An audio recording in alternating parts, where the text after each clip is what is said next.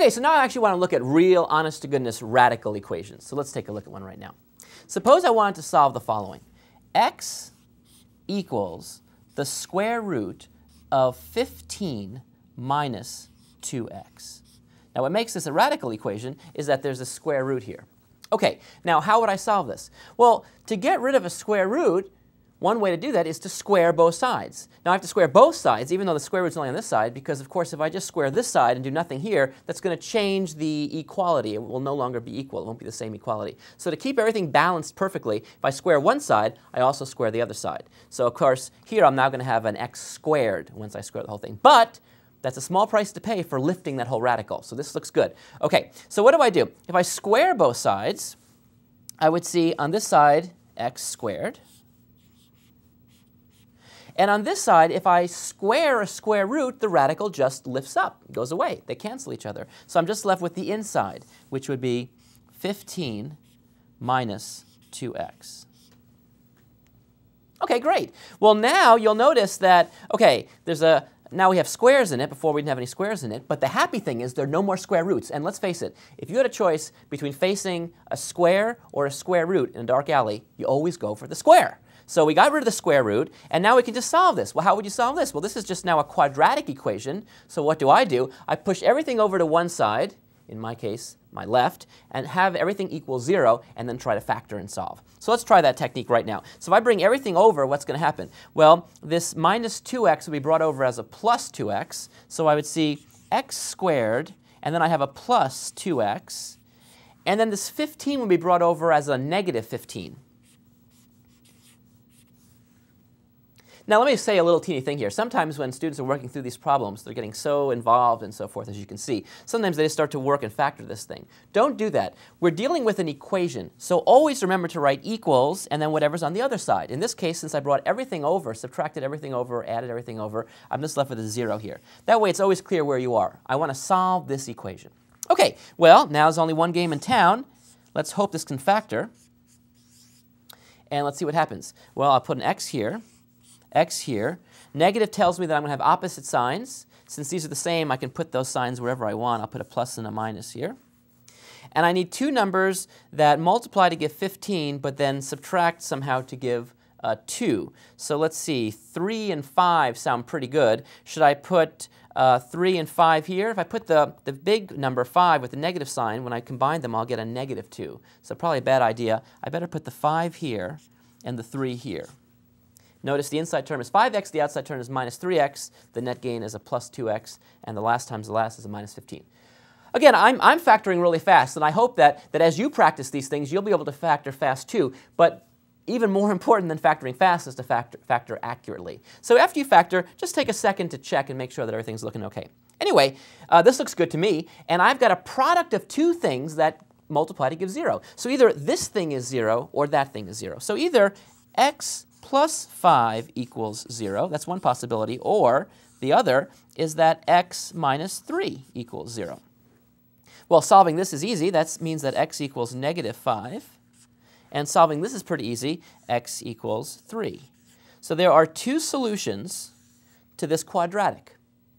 However, the mission was not to solve the quadratic. The mission originally was to solve this radical equation. So what I have to do now is check and make sure that, in fact, both of these things are solutions. Let's check the easy one first, the smaller number, 3. So let's plug in 3 here and see what happens. If I plug in 3 for x, what I'm going to do is, wherever I see an x, I'm going to plug in 3.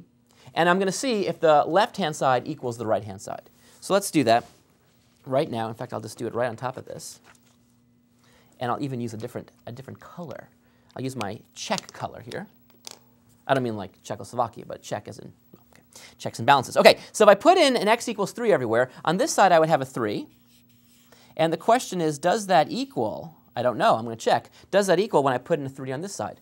Well, if I put in a 3 on this side, I see 15 minus, and if I put in a 3 here, I'd see 2 times 3, which is 6. So this side here would equal the square root of 9. And you'll notice the square root of 9 equals 3. And so I see that 3, the right-hand side, does equal 3, the left-hand side. So in fact, this checks. So this is really one answer. What about the minus 5?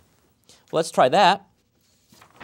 So let's check the minus 5. If I plug in minus 5 for x, I see minus 5 equals, and now I'm going to try and see what happens on the right-hand side, but I'll tell you right now, I'll tell you what I'm thinking. I know this is bad news, because this square root is positive. If it were negative, there would have to be a negative sign in front of it. So already I know this is not going to work. But let's just keep going and seeing what value this equals. I have square root of 15 minus, and if I plug in a minus 5 here, that would give me a plus 10. So I would see a plus 10. And then this thing, and this is a question mark, is this equal? And this thing would equal the square root of 25. But the square root of 25 is 5. And you'll notice that 5 is not equal to minus 5. You see that? So in fact, this is an extraneous root. Even though it's a root to the quadratic, it's not a root to the original thing. So we cross that out, and the only answer is x equals 3. See the importance of checking your answers? OK, let's try one more. This one's going to be even a little bit more eclectic, an eclectic one, because this one looks like this. X equals 3 plus square root of 3 minus x. OK, now let me tell you why this is eclectic. You're saying, gee, it looks like the exact same thing as the other one.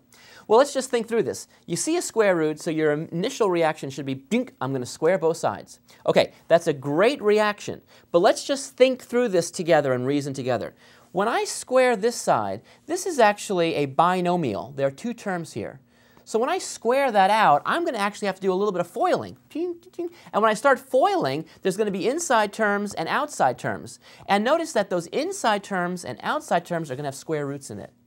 So actually, by squaring this side, I am not going to, in fact, clean off that radical. Because remember, if I have something, a and b, and I square that, I do not get a squared plus b squared. Right? This is the #1 classic mistake, #1 on my top 10 list, squaring the squaring mistake. Right? This is not true. Remember, don't forget to FOIL. So there's middle terms, there's inside terms and outside terms, and that's going to actually contribute more square roots. So the important thing to remember here is that when I see a square root equation, what I have to do is get all the square roots by themselves. I have to isolate it so there's no foiling. So if that 3 weren't there, then if I squared that, I would just lift the radical. So how do I get rid of the 3? I'll bring that 3 over to the other side. So what I'm going to do is bring the 3 over, and I see x minus 3 equals the square root of 3 minus x. And I want you to notice what just happened there. By bringing this over, now I've isolated the square root. So when I square both sides, this will just lift. The radical will go away. You see that? So now I'm going to square both sides. On the left, I see x minus 3 squared. And on the right, the squaring just lifts the radical. So I see 3 minus x. And now I'm returning to a quadratic, which I can solve. Again, this is not just x plus 9.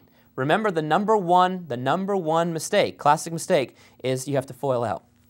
If I FOIL this out, I'll see x squared, and then the inside term is minus 3x. The outside term is minus 3x.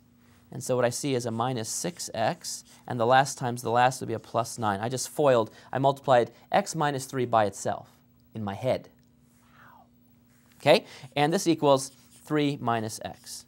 What do? I see it's quadratic. I pull everything over to the left, set it equal to 0 on the right, and see what happens. If I move this minus x over, it becomes a plus x, and I see x squared minus 6x plus an x is a minus 5x.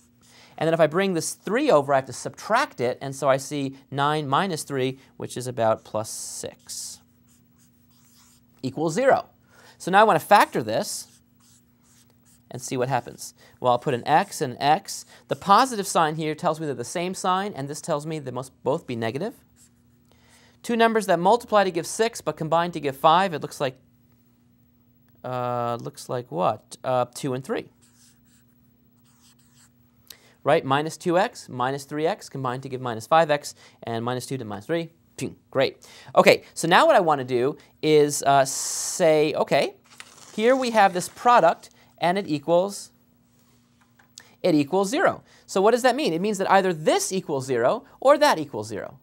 And so if this equals 0, that means that x minus 2 equals 0. Or the other possibility is that x minus 3 equals 0. Okay, well, if x minus 2 equals 0, that means that x has to be 2. So in this case, we see that x would have to equal 2. So there's one solution. And what's the other solution? The other solution is if x minus 3 equals 0, which means that x would have to equal 3. So I get two solutions to the quadratic. But what about to the original question? Well, to the original question, what I have to do now is plug back and see. So let me actually do that. Let me lower this for you a little teeny bit here.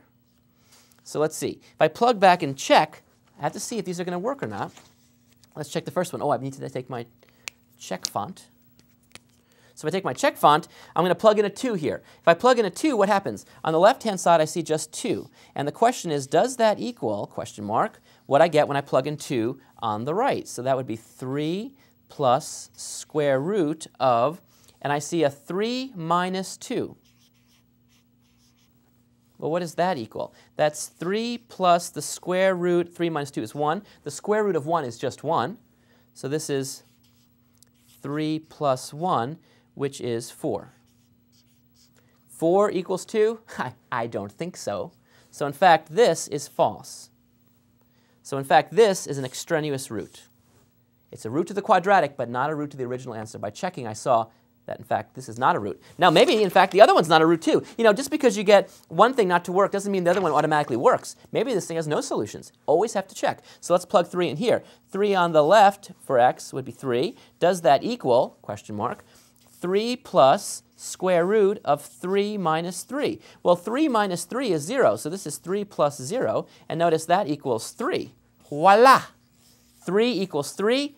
Cha-ching! Checks. So in fact, there's one answer to this radical equation, and that's the answer x equals 3. And as always, it's party time. Okay, up next what I'll do is one more example of this where we'll have 2 square roots in the same problem. Oh my goodness, is there no stopping him? I'll see you there.